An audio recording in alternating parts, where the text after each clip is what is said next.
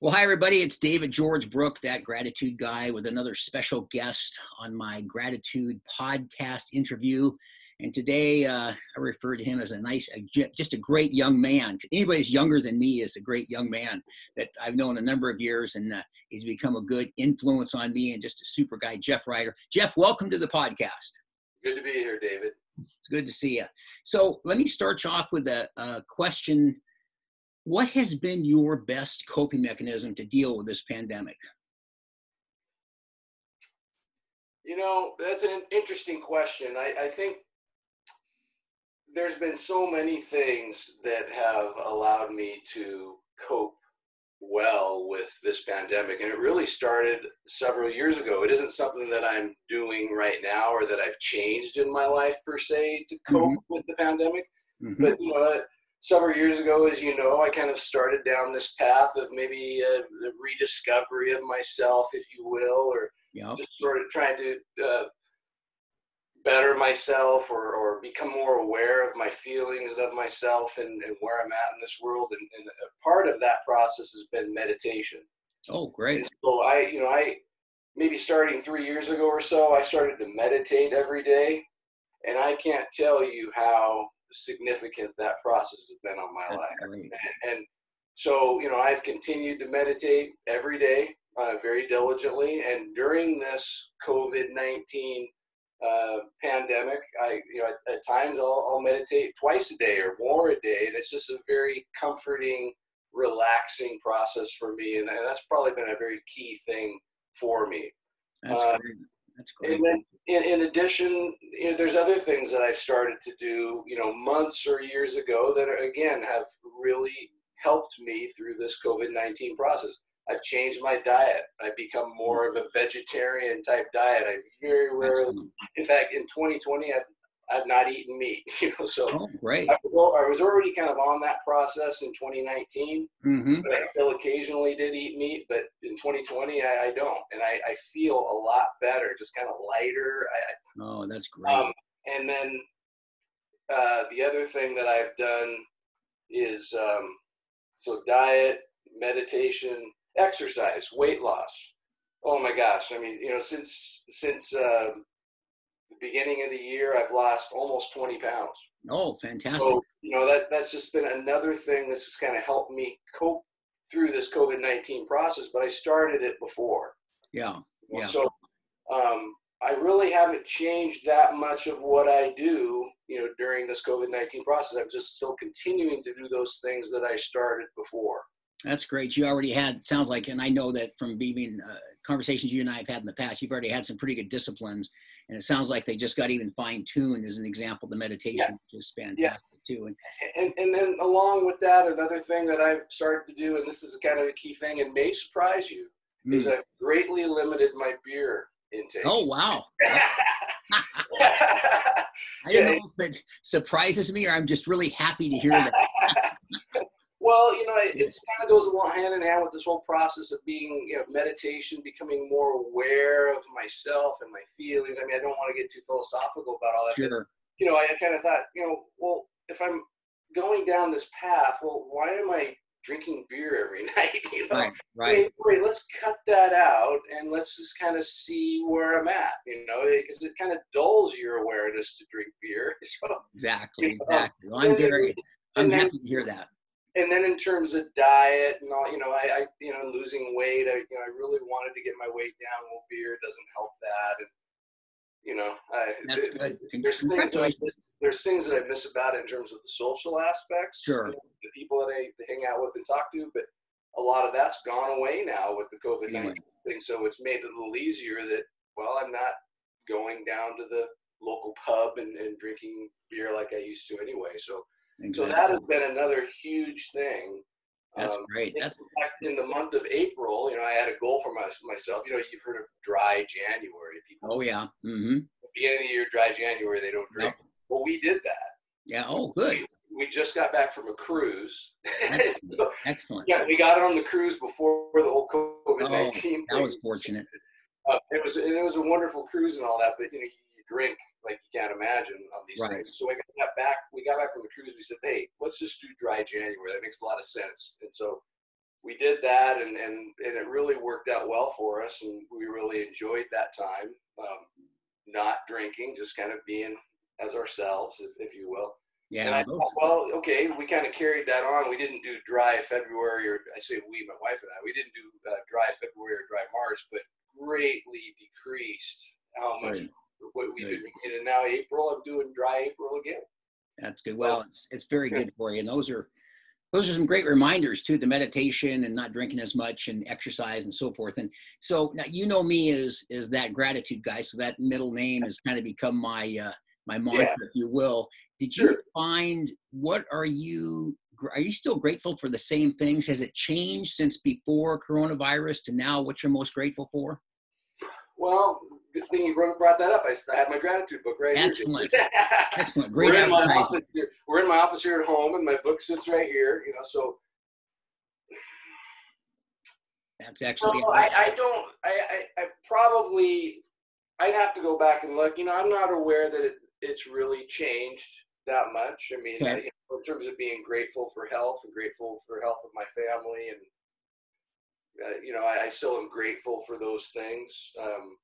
I couldn't tell you that there's anything really different in that process. I probably, to be perfectly honest, I don't write in it every day. Mm-hmm. I probably write in my gratitude journal more.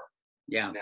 Good. Well, that's certainly good. And my attitude always is, I mean, of course, I'm a proponent of the gratitude journals and the ones I sell. I tell people I really think it's powerful to write in it every day, because if it makes you feel better, don't you want to feel better every day? But if somebody is writing it every other day or occasionally, or a bullet point, that's all I can ask for, and just keep adding to that and so forth. And so another question, Jeff, is if I think about knowing you and Lori as well as I do and the things you've done, any thoughts or ideas or tips, or you would tell people to do things while they're kind of sheltering in place? Because you've always had a lot of activities that you guys have done.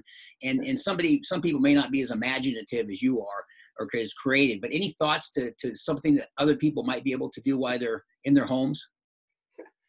Probably not anything different than what most people do. I mean, Again, going back to things that we were doing that we're continuing to just do. I mean, we've always done, I've been semi-retired now for the last 2.5 years or so. And we do a tremendous amount of puzzles. Mm-hmm. So we have a huge puzzle that we're doing up, just one of those things that we come together and work on the puzzle. It's very kind of calming and something we do together. We play a lot of games together, cribbage and what have you. We play, my daughter is here. Excellent. So my older daughter, who works downtown Seattle, her business is all self-quarantined right now. And so she was just sort of left in her apartment and working from home. She still has a job and she works every day, but she was able to work from home. So she's here now. And so we're spending a lot of time, obviously, with her and doing with her. We walk a lot. Mm-hmm. So we do go outside. We live in a rural area, and there's a really nice remote path right by my house. We walk out the front door, walk up the street, and there's the path. Nice. And it's a 7-mile round trip, and so we do that maybe 3 times a week. That we go out and we walk, and as a family, my wife and I and my daughter, we all go together. Excellent. I mean, again, other things that we might do, we have bonfires at night. Things that we kind of go, we stay together and kind of hang out together and talk. And well, what I kind of like, Jeff, that I kind of hear from you that I can't say has always been the same from some other people. You kind of already were on a pretty good path. And as you said, they're semi-retired a couple of years ago, and then but some of the things, cutting back on the beer, doing the hiking, doing the bonfires, doing the puzzles, whatever it might be, keeping busy. So I think you're already kind of on a good path. So it's kind of like it just maybe, just more of the same, if you will. Because I've talked to other people that I got to change this and that and so forth. Yeah, it has been much more of the same, maybe a little more intently. Like I said, maybe I write in the gratitude journal more. Maybe I meditate a little more than I did before. And so, I do feel a certain amount of stress from this whole situation. Yeah. So it's good to sort of be able to acknowledge that and to release that, or, at least acknowledge that I am stressed, and not bury it or try and Right. because I am. I'm worried about my mom. You know, my mom's healthy and 77 years old, but here she is all by herself now in Yeah. North Seattle. I worry about my other daughter down in downtown Seattle. Man, I don't. You know, what's odd? I personally do not know anyone that has contracted coronavirus. That's the same as, I think that's interesting. That's the same as me, and it's you see it on the news every day. But I've had a number. I'm trying to think of maybe I even knew of somebody personally. So it's interesting. That's a little different. Yeah, I don't know of anybody, and I knock on wood. I hope I don't meet any. I hope I don't know anybody in the future. And I certainly hope like I said, I do feel a great deal of stress about my mom in particular being old.